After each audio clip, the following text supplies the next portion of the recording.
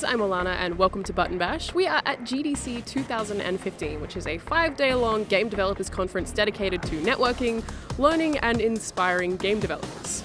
There's a standard expo floor for developers to showcase their games, 2 separate award shows being the Independent Games Festival and Game Developers Choice Awards, and a variety of presentations put together by industry professionals. This includes some tutorials, lectures and roundtables all about programming, designing, producing and managing video games.